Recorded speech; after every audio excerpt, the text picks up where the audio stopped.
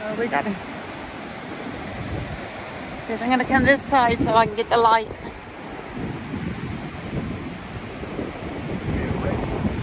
Might have a redfish already.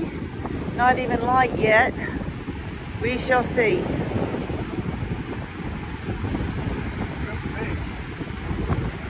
You might have one on the other one as well. Yeah, oh, maybe I'm over it. Oh, maybe. What you got?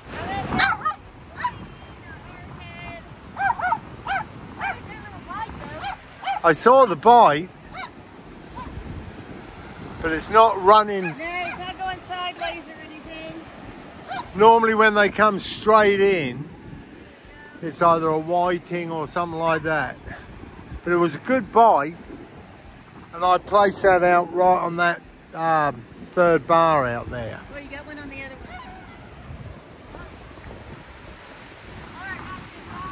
Oh, it's you.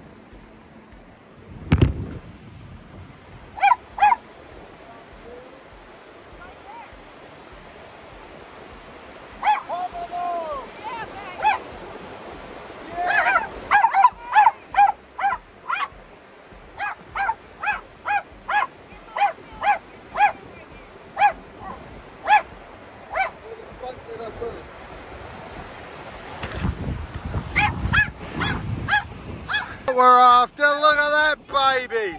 Yeah, I love it. That's a nice one too. Give me 50 of them.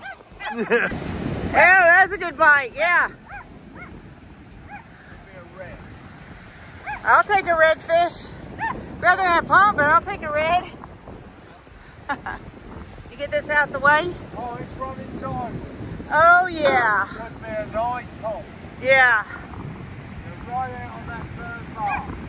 You definitely need long rods, and you need to be aerodynamic baits if you want to catch these pumps, because they're way out. Yeah. Long rods, aerodynamics. That's got to be a pump. Running hard sideways. Yeah, it is. And it's a pump.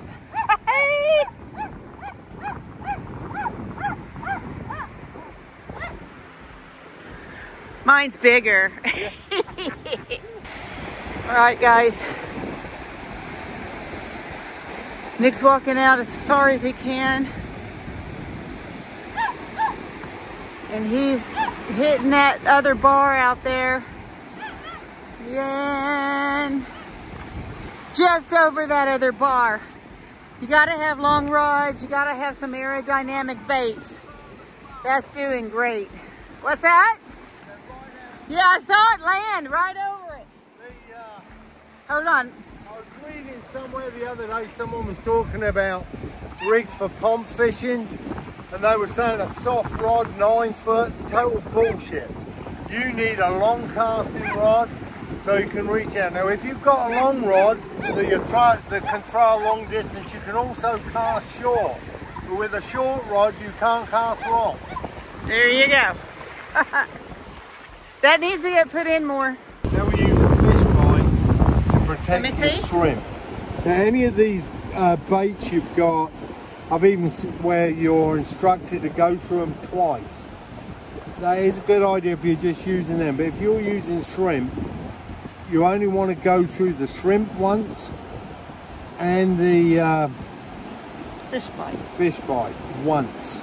And then what you do is you bond the shrimp to the fish bite, and they last ages. And you'll catch them. See, the fish bite is supporting. That's awesome. And then if you put a second one, you got a little sandwich. Yeah, it's really protected. Yeah, I just do the one, and I've noticed that they stay on real well. Awesome. If you can.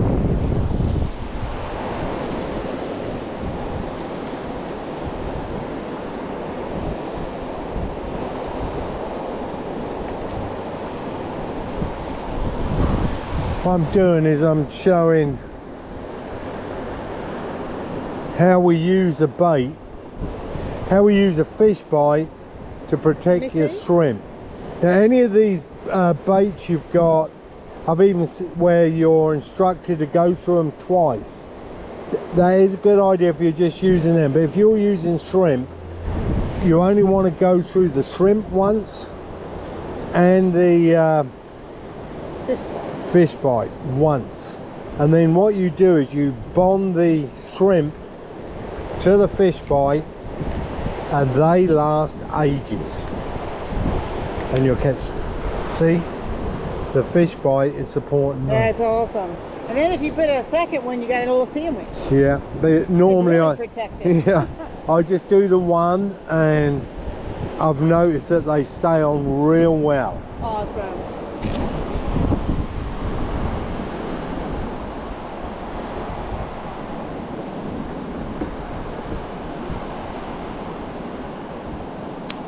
Okay, that's ready to go on if we need it.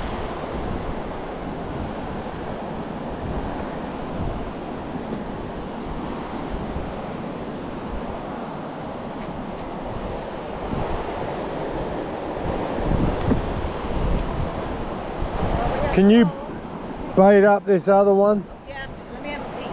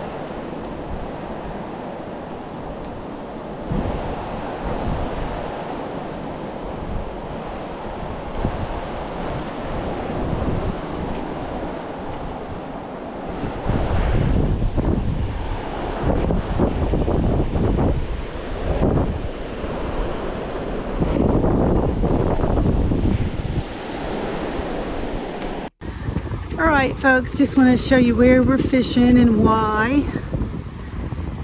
You can see this larger gut out here.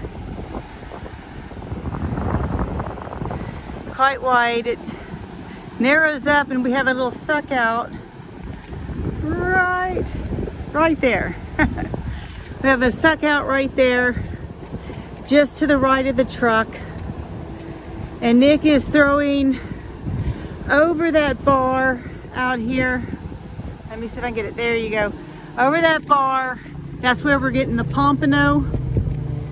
And so that's why we're here. This first gut is very narrow. You can actually walk out pretty easily to the other bar if you need to. He's not needing to at this time, but you could if you needed to. So that's why we're fishing here. And we are catching pompanos, so there you go.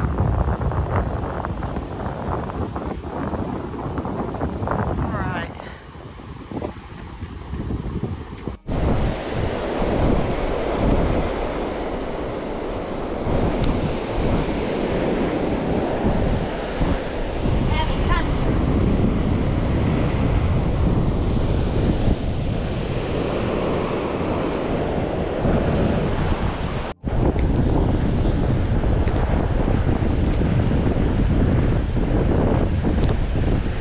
See?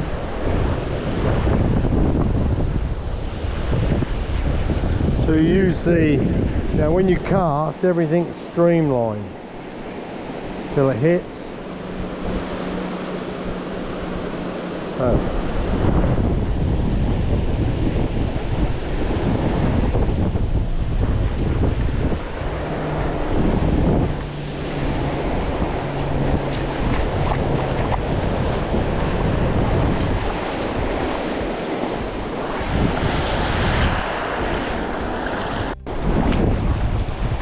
Brenda, could you put one there for me?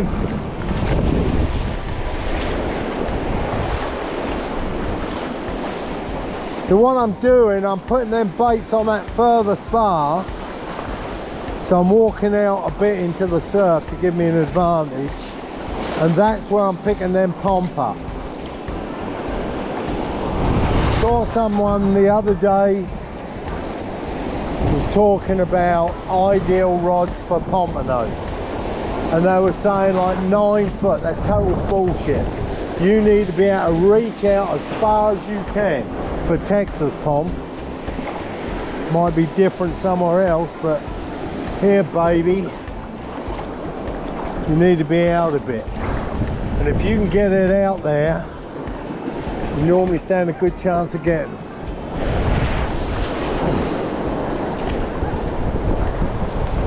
Perfect, right on that bar. So what we've got is good spread. We've got 3 rods out, spread out. We're going to look and see which one goes off, and then we move to that area. So we've got a good 100 foot of beach covered. And once we start finding where they are for sure, then we're going to go after them more. Don't forget, set your drag, don't forget. 4th time. Hey mates, it's Nickaway from Breakaway. I'm on the south side of the entrance, about 9 miles down. Now let me try and get this right. I've been doing this, I keep buggering it up. We had a high tide at 2:42 this morning. We've got a low tide at 9:08, which is right now, and that's why we're getting ready to go, because I hate fishing slack water. Then we've got another high tide at 12:06, just after midday. That's when I'm going to be thinking of coming back out, about 2 o'clock. And then we've got a true low tide this evening at 7:21. Now if the weather doesn't get too bad, I'm going to come back out. Okay, we've had redfish oversized, that was like 29 inch. Water clarity's good. We've had 3 pomp, plenty of whiting, so it's been worth coming out, it's been fun. Anyhow, the wind is building, it's due east, so I know we've got some fronts coming in. Let me just check that. Yeah, we've got some fronts coming down, low pressures. That could push the wind north, put the bite off for a couple of days, so we need to be keeping an eye on. Water clarity is good though. Good for Pompano. Driving, gonna put that. You're having a great day. This is Nickaway from Breakaway. We've got a bite. Go, Brenda!